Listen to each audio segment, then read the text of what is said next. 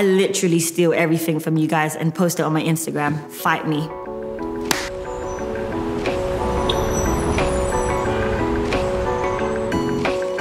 I was pretty much going through life. I had all of these ambitions and all of these things that I really wanted to do. But I was also just dealing with like some dark stuff that I wasn't like unboxing it and like trying to solve it. I just knew something was wrong.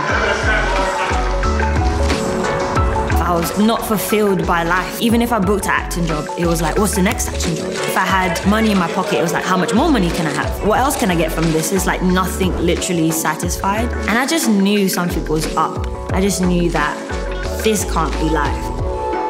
But thankfully, my friend called me one day and he was just talking to me. He's just like, God told me to call you and tell you that you're not in a good place. I can tell you about Jesus. And his spirit set me free, so I'm just sharing it with you. And in that sentence was like, the interest just clicked. And he gave me Matthew 6:33.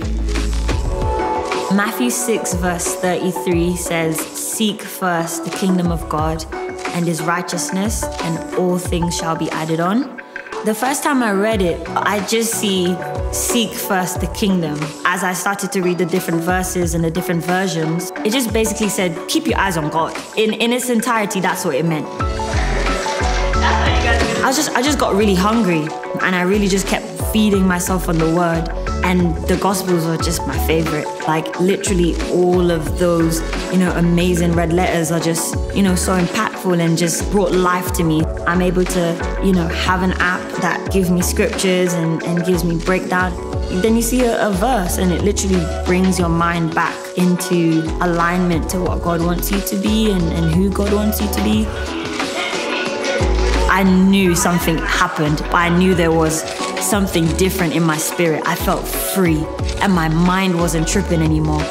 It was like, I'm actually free.